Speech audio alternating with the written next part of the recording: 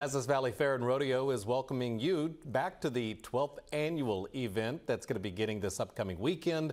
Festivities begin on Friday with a tractor pull kickoff and continue into next weekend with a carnival. There's a lot of fun activities for the whole family on both weekends, including the barbecue cook-off, petting zoo, and competition for kids and adults. The event centers around promoting and encouraging agriculture in the younger generations in the Brazos Valley. The Fair and Rodeo is, at the end of the day, to give scholarships back to the youth of the Brazos Valley. In the 12 years of the fair, we've given over $101,000 worth of scholarships. Tickets and further information can be found at brazosvalleyfair.com.